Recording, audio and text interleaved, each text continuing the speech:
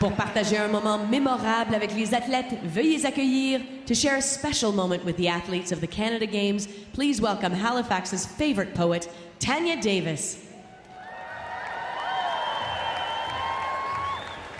Starting tomorrow morning, starting lines in this city will be forming. Some of you are poised for glory, but we cannot now know who.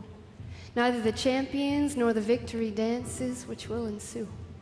Already tonight, some athletes are organizing strategies, all right. It takes desire of a certain kind to get to these finish lines, because why otherwise would we do stuff like this?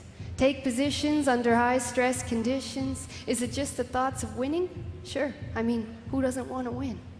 Who doesn't want to hear crowds cheer, especially for them? But so many here will never get to stand upon a podium.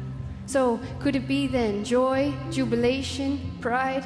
Could it be the way your eyes stay open, your heart beats hard the whole time? These moments keep us going. Emotions show us we're alive.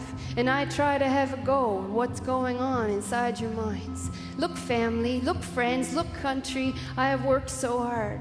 I have gathered all the strength of my body and heart. Look, self, here you are. And if you don't win this race, you still made it this far. Regardez tous ces jeunes, ces athlètes qui nous inspirent. De leur détermination, nous pouvons nous instruire. Ce temps, travail, cet effort, cette ardeur. Même si on ne gagne pas, retient toute sa valeur. Si on se donne à cœur joie, si on y prend plaisir. Because we are supposed to enjoy, and we may as well. These are games, after all. So, we will cheer from the stands, because without our eyes, our clapping hands, these games could not be played. It takes the community to raise such a stage. And to all of you athletes, with your perseverance and your grace, all the hours that you've trained, all the pressures that you face these 2 weeks every day, we're watching you perform like it's a total joy, as it should be. We are overjoyed at your show of skill and also your camaraderie. There is no I in team. This is a cliche because it's true. It's not about winning. This is a cliche because it's also true. Of course, you still want to.